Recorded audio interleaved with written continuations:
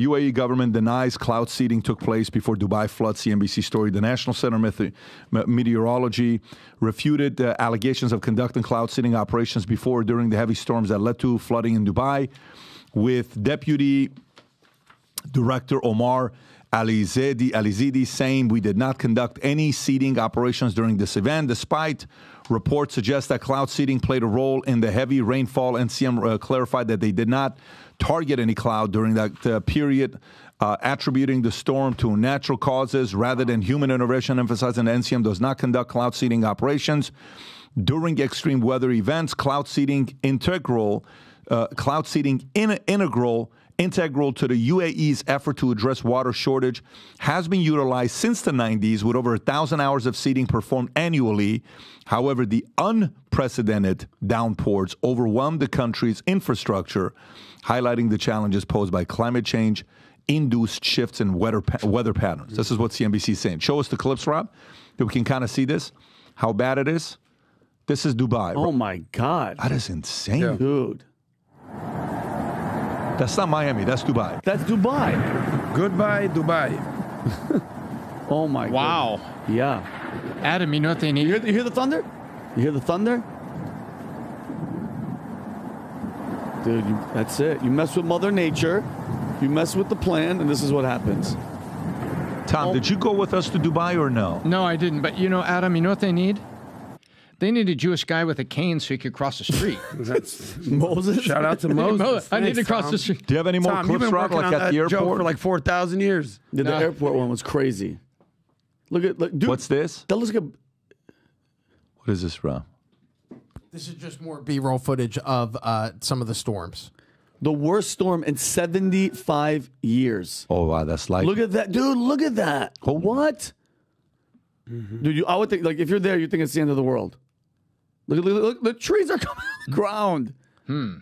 Yo. Look at that. Look at the airport. The plane is, oh my God. There goes the patio furniture. Wow, and this is in Dubai. There's nothing of Dubai that would make you think that it's like this. Vinny, what do you think's going on there? Well, first of all, like, this just goes to, like, I love how everybody calls people that talk about cloud seeding, and they call it a conspiracy, and they say, you know, the spraying of these airplanes, because the airplanes are releasing stuff. When you look up in the sky, have anybody noticed in the last couple of years, and by the way, the same thing happened on Australia. This was the worst flood they had seen. PBD, like they call it Tasmanian floods. Look at what they're doing. Can I play this clip really fast? This is in Australia a couple of years ago. Look at this. Tasmania are demanding to know why cloud seeding was conducted over the Derwent River catchment the day before the worst floods in 40 years. 40 years. Look at that. That's what they do. Cloud seeding is a technique used to increase rain. Hydro Tasmania has confirmed it flew a cloud seeding flight despite the weather warnings. Farmers believe the technique could have made the flooding worse. Okay, Rob, that's good. I think this is what happened when you mess with Mother Nature. I understand Dubai. They're trying to make it rain, and they're trying to do this and that. Listen, you're in Dubai. It is what it is. And then I saw this video about David Keith. I sent it to Rob. He was on Stephen Colbert, which I'm shocked. He was trying to be funny, but you know, he was making the point where this guy talked about geoengineering, which is the deliberate effort to manipulate the climate by reflecting more sunlight back into space. It mimics the process that occurs in the aftermath of a large volcanic eruption. In theory, spraying sulfur acid in similar particles in sufficient quantities could potentially ease global warming. This is him saying that Gulfstream business jets could fly around and spray this shit in the air and we would breathe it in. Go ahead, Rob.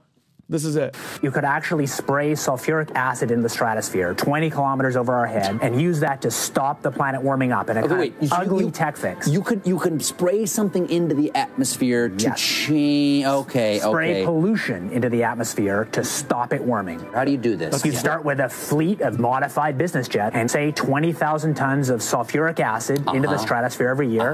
And each year you have to put a little more. And this doesn't, in the long run, mean that you can forget about cutting emissions. We will need to rein in. No, we'll get to it eventually. In the meantime, we're shrouding the earth in sulfuric acid. So people are terrified about talking about this because they're scared that it will prevent us cutting emissions. Right, and also that it's sulfuric acid. We put 50 million tons of sulfuric acid in the air now as pollution, and it kills 1 million people a year. 1 million. Okay, but it'll be better if we put more in. We're talking about 1% of that. 1% more, we're just killing 10,000 more people. You can do math. What happens to the sulfuric acid after it's sprayed? Does it just stay up there? No, it rains down, but it's a tiny addition to what we're already doing. Is there any possible way? Yeah, he's pitching it. He's pitching right. It's almost done. Look. And now he's talking about chemtrails. Watch this. Turns out to be an old idea. This was known since President Johnson. You ever look at those planes up there? They have contrails behind them. Maybe all those planes are the contrails. Maybe they're actually spraying chemicals into the atmosphere right now, and Uncle Sam isn't telling us. Seems extremely unlikely. That the United States is not telling something to its citizens? That seems extremely likely to me. Read the newspaper. Look at this quote. Tom, look at this I think they might have your idea already. The true genius in advertising is to sell you the solution and the problem. So, going to my point, messing with nature, spraying us, and we're breathing this shit in. That's why cancer is up. That's why all these problems. What's the argument, though, Tom? Is the argument the fact that this is not being done, or is the argument the fact that what's bothering some of the folks, Tom? Well, I think that what's very funny, not funny, what's happening in Dubai is terrible. There's people suffering over there, bad things happening. But I found it pretty interesting that moments after this rainstorm starts, Omar Al-Yazidi jumps up and says, "Wasn't us." Yeah, of course. Wait a minute. That's called the Shaggy defense. It wasn't me. Yeah, exactly. But he jumps up almost immediately saying, "It wasn't us." And it's like, there wasn't time for the newspapers to come out with a story, Pat. And these guys are up there, "Hey, we weren't conducting cloud seeding this week." Yeah, and some of them were claiming that it doesn't. Hold on, that it doesn't exist. And this is they've been trying. Look, they've been trying cloud seeding and they've been doing cloud seeding for decades to try to influence rain over farm areas during dry seasons or during normal seasons that were overly dry. They've been doing this for a long, long time. And do you think it happens here at all, Tom? Do you think they ever mess with it over the United States? And then, I don't know, hurricanes happen, weather that we've never seen happens, and then like causing disaster? I can't tell you if one causes the other, but I can tell you they've been doing cloud seeding for an awful long time. Yeah. And either it doesn't work or they're getting some result out of it. But the thought of putting excess chemicals up there, and this guy, what this guy is talking about is nuclear winter. If it gets too warm on Earth, we'll just make a nuclear winter, because when the volcanoes go up, it actually leaves things too cool and it blocks the sun, which prevents, by the way, oxygen drops down because things go down in terms of coolness, but you block the sun from getting to plants. Plants eat carbon dioxide and then give you oxygen. Yeah, well, these are these climate, by the way, that guy's attitude is this climate activism shit where they're like, we're going to control it, we're going to block the sun, but as you just heard, and that's probably a conservative number, 1 million people die each year because of the shit that they're spraying in the sky. But climate, John Kerry and all of them, well, are like, no, if you're going to pick things out of there and decide he's either, a lunatic scientist. Let's wrap up here, Adam. Or go he's, ahead. Yeah. Well, he's nuts. He's nuts, Tom. My best friend Adrian is there right now. International war correspondent. He's been forever. There he is, right there. He's in Dubai as we speak. Pat, you know him. Vinny, you sort of met him. When Vinny was drinking, Vinny tried to fight. Why are you best showing friend. this? I'm showing the videos. I'm not highlighting this. He sent a bunch of videos, but I said, dude, what the hell's going on over there? Like, you're on the ground. What the hell are you doing? I'm sorry. Shit. Go ahead. Keep going. Okay, I'm showing the videos.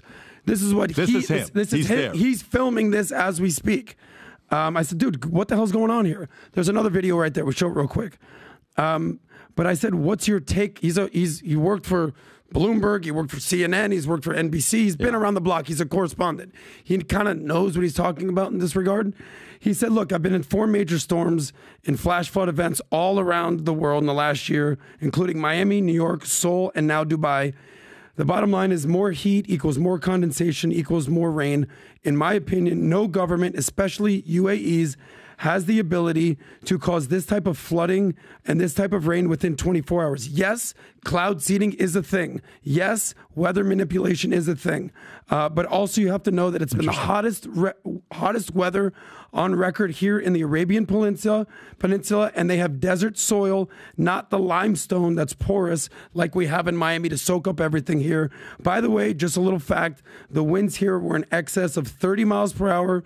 So it's not just this alleged cloud seeding. It was also a big storm that was passing through the peninsula that affected the Persian Gulf, the Sea of Oman, and Iran as well. I'll send you videos to prove it. There it was. Here's what I'll say. There's fact and then there's opinions.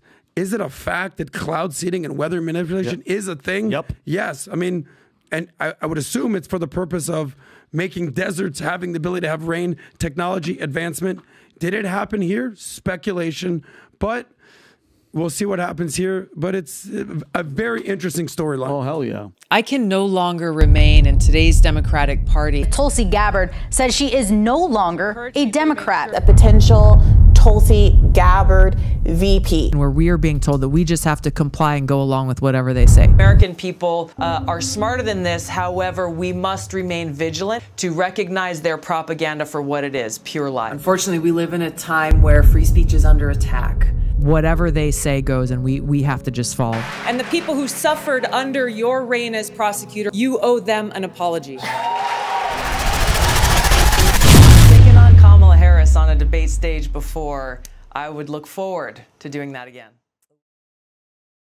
So if you like this clip and you want to watch another one, click right here. And if you want to watch the entire podcast, click right here.